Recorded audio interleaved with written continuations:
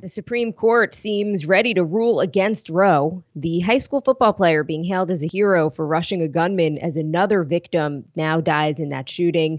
And the beginning of the end of bank overdraft fees. Thursday Need to Know. Let's go.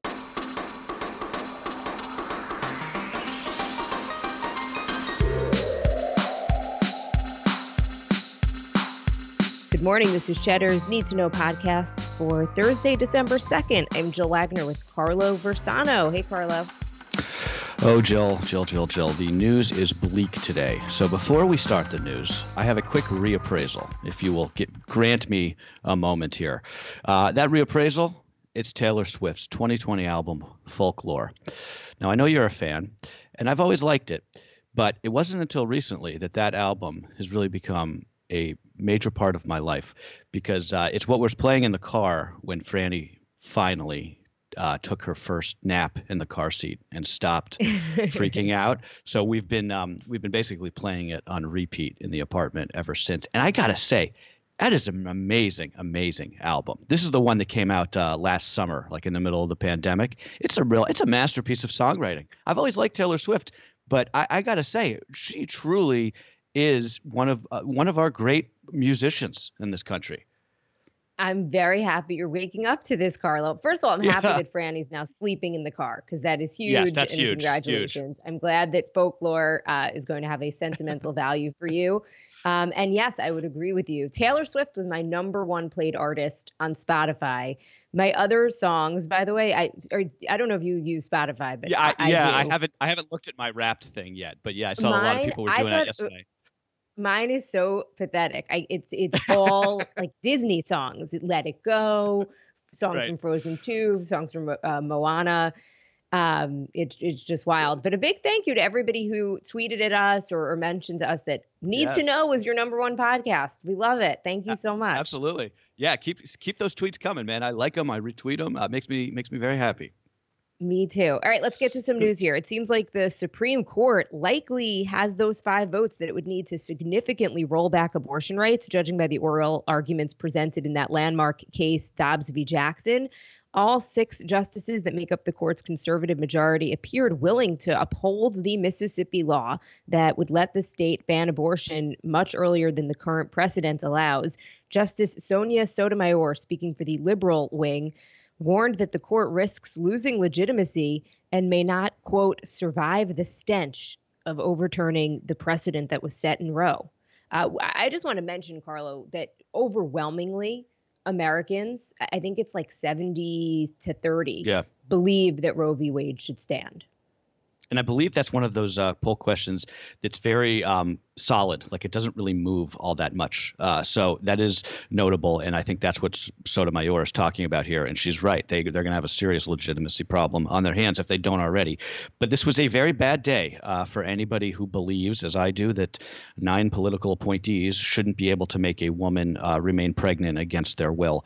But I think that, the other sort of thing that's notable from this, there was a lot of, back and forth as Trump was sort of stacking the court in his term that, like, oh, they're not actually going to, this is all for show. They're not actually going to overturn Roe. No, well, if anybody who thought that the right wasn't playing for keeps when it comes to abortion and gutting Roe v. Wade, I think yesterday should have probably disabused them of that notion. They've got the votes. They're going to use the votes. And people like Senator Susan Collins of Maine, who call themselves pro-choice and then voted for these 3, or she at least voted for 2 of the 3 Supreme Court picks, knowing full well, I think, that this was the intended outcome. I think she should resign in shame, to be honest. So Justice Roberts, who's been basically the swing vote in so many crucial cases recently, he asked a question about choices. So he was the one that everyone thought was going to basically vote with the liberals here. Doesn't look like it. It doesn't sound like it. He basically asked, he said, if this is really an issue about choice, why is 15 weeks not enough time? Saying it's not a prohibition, it's just a 15-week line. The answer to that, that the attorney arguing this gave, was that for some women, they just simply cannot still get an abortion by 15 weeks, and that they're opening the floodgates for states to say, oh, okay, let's do it at 6 weeks. Let's do it at 10 weeks. Yeah, right. And that viability. And that's what the outcome will be. is really the answer here. That's when the line should be. Right, which is what Roe and then Casey establishes. Yeah. By the way, you won't hear about this again until June. That's when they will release opinions from this year's docket. So that's when this will happen. The abortion will, I think, effectively, abortion rights will be significantly rolled back come June of next year. All right. A fourth victim has now died following that shooting at Oxford High School in Michigan. Justin Schilling was a 17-year-old student at the school. Meanwhile, the suspected gunman has been charged as an adult with 4 counts of first-degree murder, as well as terrorism, which is notable. Prosecutors say they believe the shooting was premeditated and that the suspect used a handgun that was purchased by his father last Friday. I think that yesterday we said it was an assault weapon, or maybe I said that in one of my comments. So I just want to make it clear that it was not. There's a petition now to rename Oxford's football stadium after one of the victims, Tate Meyer. He was a star player who was shot as he tried to disarm the gunman, according to his fellow students. He died on the way to the hospital. A hero, it looks like. I hate it. I hate that there's these kinds of heroes because there shouldn't be, right? These kids should never be put in this position to begin with. But there's a through line through these two stories between the Supreme Court, what's happening with abortion, and this latest school shooting. An invisible string, if you will, as Taylor Swift might say. And that is that we live in a country, Jill, that doesn't care about mothers and doesn't care about children. And I hate to say it, but it's true. How else do you explain a situation where the state, in the form of a group of unelected political hacks, can force a woman to carry a pregnancy to term, then the same state doesn't provide them leave when that baby is born, and then once that baby is a child, doesn't protect their right to life in school while simultaneously protecting the right of some guy to buy a 9mm Sig Sauer on a Black Friday markdown special that's then used to murder them in their classrooms. It's sick. It's twisted. And I'm sorry, but I hate it. I hate it. It makes me sick to my stomach, the whole thing. I agree. A few developments here. That TikTok video that we mentioned yesterday, by now, I would imagine most people have probably seen it, of the kids in the classroom. You could hear someone knocking on the door saying that he's law enforcement, and the students basically are like, sorry, we're not opening the door. We can't take that chance. It's too big of a risk. Right. Smart. And then they run for their lives out of the window. And you hear them breathing, you hear their terror. Well, the sheriff says it's likely that actually was one of their plainclothes officers. Not that it totally matters, because again, I think it speaks to the terror that they felt, this feeling like they were about to die. We've heard text messages from kids. I've heard a couple of students who've read their text messages aloud that they were sending to their parents saying, there's a shooter in the school. I love you. Thinking that could have been their last text that they were ever going to send, that they weren't going to see their parents again. It's absolutely tragic. And we talk about victims so much, and it's like, no, it's not just 4 families here. Yes, those 4 families without their kids anymore who lost their lives. Yes, they will forever be changed. And I don't want to downplay that. But so will these kids who are literally teenagers. Who are going to be traumatized for really probably the rest of their lives. I mean, that is real trauma. And I don't think that we should be underestimating what we're doing as a society to these kids who are just worried about school shootings. I mean, and have to live through them. Somebody who survived that, they're still a victim here. I completely agree. I feel like we don't talk about that enough, just in terms of mental health. That's going to live with them, unfortunately. The suspect apparently made a Snapchat video the night before the shooting saying that he was going to shoot up the school the next day. For some reason, it was never reported to police, or at least that's what the word is now. According to ABC News, some kids had actually decided to stay home from school that day because of it. Oh, wow. Really? The suspect and his parents, also according to ABC News, had met with school officials an hour before the shooting. Okay, so we still don't know the contents of that meeting. The suspect not speaking to law enforcement, apparently upon his parents' advice. His parents have hired a lawyer and told him not to speak, as I just said. We've also learned that dad could be facing some charges here because, as we mentioned earlier, the son had used the dad's gun. And by law, the dad, had to have that securely out of the reach of any minor in the house. I hope they throw the book at these parents. People in the past have gotten mad at me when I blame parents for things that happen or are, things that children do. But your one job as a parent, like your literally number one job, is to make sure your kid doesn't turn into a school shooter or a mass shooter. If you have a obviously mentally disturbed child and you're just leaving your handgun around. I mean, first of all, why would you even have a handgun in the house? But if you felt the need to, for whatever weird reason, at least maybe put it in the safe. I don't know. Is that crazy? The parents, I hope they go to jail, seriously. No, I'm with you. And it's also, first of all, they had, if they were at that meeting, look, you can go back as always with any crime really, or any, especially a school shooting, there were always warning signs. It's never someone that they're like, whoa, we didn't, came out of think nowhere. this was going to happen. And we just have to do a better job. And thank God it wasn't an assault rifle. Thank God, because or else I think we'd be dealing with a much higher death count here. And it also, obviously any life taken is too much, but right.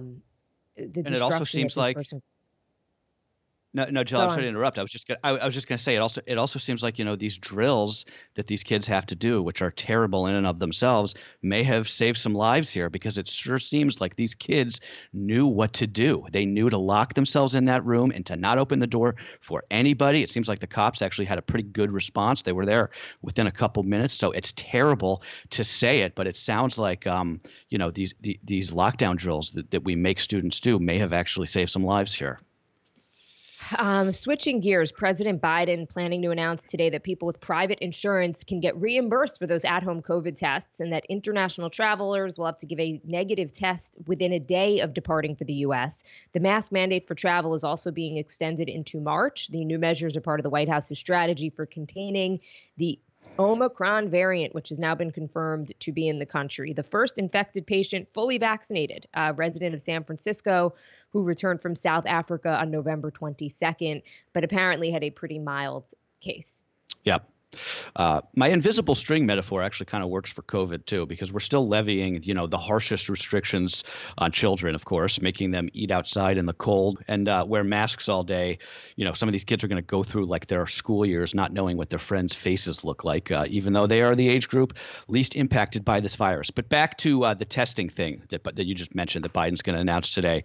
It's classic federal government, right? It's like, let's put the burden on us, the people, to get the tests reimbursed instead of just subsidizing them or making them free. In Britain, you can walk into a pharmacy and just you can grab an at-home test. Just take it home. They're free. Nothing, easy to come by, easy to do. Not here, of course. And one other thing I just wanted to mention on COVID, just a shout out to Rob, who sent us this study from Northwestern that sort of proves what we were saying about how this should have been a 3-dose vaccine from the beginning. The study showing that the boosters actually increase your protection over what it was after 2 doses. So it's not just that the booster brings you back to that baseline, the baseline that you would have had like 2 weeks after your second dose. It actually increases it. So again, all the more reason to think of the vaccines at this point as a 3-dose regimen. Former President Trump, this is crazy news. Former President Trump, think back to about last year at this time, tested positive for COVID 3 days before his first debate against President Biden last September. Okay, this is according to a bombshell excerpt from a new book by Mark Meadows, Trump's chief of staff at the time. Meadows reveals that Trump had a positive test on September 26th, the same day that he presided over that infamous Rose Garden ceremony for Amy Coney Barrett that's now widely considered to have been a super spreader event. He then got a negative result with a second test before he started to feel sick, according to Meadows. The positive test was 3 days before the debate and 6 days before Trump announced that he had COVID and was hospitalized. So now the thinking here is that Trump was actually the super spreader at that event for Amy Coney Barrett. I've read tweets from a reporter who got COVID, and now he thinks he got COVID from Trump. Because he said, look, he said, Trump, if this is accurate, I had done an interview with Trump as part of like a press briefing close up where he wasn't wearing a mask. And then he got COVID. So it's just, I'm almost speechless at the recklessness here. God forbid somebody had gotten COVID and died. Well, I mean, Jill, it's wild. yeah, of course. I mean, the reckless. I mean, I don't mean to laugh, but this is so beyond absurd. I mean, this is one of those stories that, like, if you put it in a screenplay, you'd be like, that's ridiculous. Come on here. Because look, the bottom line, first of all, a couple things, right? This confirms what you said, that Trump was almost certainly that super spreader at the Rose Garden. But more importantly, what this shows is that Trump was sick during the first debate.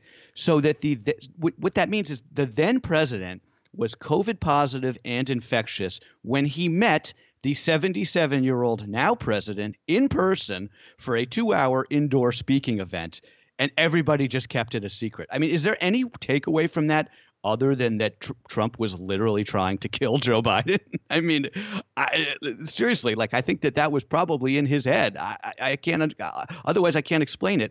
Also, in that 6-day window, just in addition to the debate, Trump also presided over an indoor ceremony with Gold Star military families, and he later suggested they were the ones who that event was what gave him the virus. So we know that's again, you can't. Insane. Yeah, you can't make it up. It's just the thing that never ceases to amaze me about Trump, and I'm so sick of talking about him. But, it's just what a terrible person he is, like at a baseline level. And the fact that there's still like 20 or 25% of the American public not just supports him as like a politician, but actively likes him as a person. I will never, ever get that. But the other thing in this story that struck me is Mark Meadows. Like, you didn't feel the need to tell anybody at the time that the president was shedding a deadly contagious virus and just thought, hey, this will make a great yarn for my memoir next year. It's like, it's all so gross. In other news, Capital One ditching all overdraft fees, becoming the biggest consumer bank to get rid of the controversial and hated practice of charging customers about $30 when they overdraw their accounts. Capital One not giving a reason for the shift and said it would cost the company about $150 million a year in revenue. Yeah, that's a big deal. Ally was the last retail bank to drop the fees, but they're not really they're not a retail bank in the sense that they're just an online bank. But the big ones, Chase, Wells, Citi, Bank of America, they still have overdraft fees in some form or another. And I mean, overdraft fees, if you've ever had to deal with this, it's been a while since I have, but they are truly awful. Not to mention that they just disproportionately affect, the people who can least afford to deal with them, right? And I mean, if you've ever been there, it's like, it's not even the original overdraft fee that's so insidious. It's the fact that they start to compound, right? So they charge you the $30 that puts your account in overdraft, and then they charge you another $30 because it's an overdraft, and it's just, you keep getting them if you don't pay attention. And you're automatically enrolled in these. So obviously, you should opt out if you have a bank and you are automatically enrolled in overdraft protection. The Women's Tennis Association is pulling out of China entirely, immediately suspending all tournaments in the country in response to questions over the status of Peng Shuai, the Grand Slam champ, who accused a top Chinese party official of sexual assault before more or less disappearing from the public. The head of the WTA say he still has not spoken directly to her, despite the few choreographed appearances that she has made. Wow, right? Gotta hand it to him. Unbelievable. And good for them. I mean, it's so much more than any other league or any other organization has done. Well, and it comes in contrast with the much more indifferent attitude that's coming out of the International Olympic Committee. Longtime IOC member, the amazingly named Dick Pound, has said that the, quote, unanimous conclusion of the IOC is that Peng is fine. This, of course, is all happening as Beijing hosts the Winter Olympics in 64 days. So I think you can see where the IOC thinks its bread is buttered here. I still can't believe that guy does not go by Richard Pound. I'm glad that's your takeaway. All right, time for a little more to know before we go. Remember when Congress punted the government shutdown till December? Well, that deadline is here again. Federal funding set to lapse tomorrow night. And there is a showdown brewing between the White House and some conservative Republicans who are pushing for a shutdown in protest of Biden's vax or test mandates. We'll hit this more tomorrow. Yes, we shall. Okay, a couple movers and shakers here in the governorships of America. Massachusetts Governor Charlie Barker, he's a moderate sort of anti-Trump Republican. He's not seeking re-election next year. That's a little bit surprising. He was expected to be primaried by a Trump-endorsed Republican. Meanwhile, Stacey Abrams running for governor of Georgia again. That sets up a possible rematch between Abrams and the incumbent Republican Governor Brian Kemp. Abrams, of course, lost to Kemp by just about a point back in 2018. Another high-profile aide to Vice President Harris stepping down. Simone Sanders, the Veep's spokesperson, leaving the White House at the end of the year. Sanders' departure follows a series of stories about dysfunction and infighting inside the vice president's office. Man, what is going on in that office? And finally, there's a lockout in baseball officially. MLB owners have locked out the players, starting the clock on the league's first work stoppage in 26 years. The collective bargaining agreement between the MLB and the Players Union lapsed overnight. Both sides still far apart on a new labor contract. So that lockout means the team officials and players cannot communicate with each other at all, including with respect to free agency and trades. They basically just have to figure all of this out before March in order to save the regular season. All right. That is what you need to know for Thursday, December 2nd. Have a good one, guys.